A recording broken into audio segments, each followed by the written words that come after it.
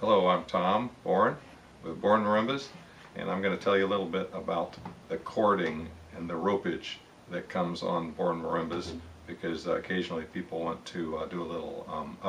upgrading and updating of their rope as it wears over the years. And so this is a bass,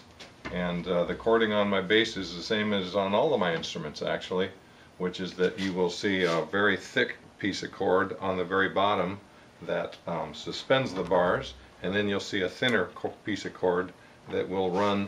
from note to note on top of the bars, such that we can kind of wiggle our bars out and replace, for instance, an F with an F sharp bar or a B with a B flat bar. So I'm going to show you how to do these knots and how to replace this cord if it ever wears out.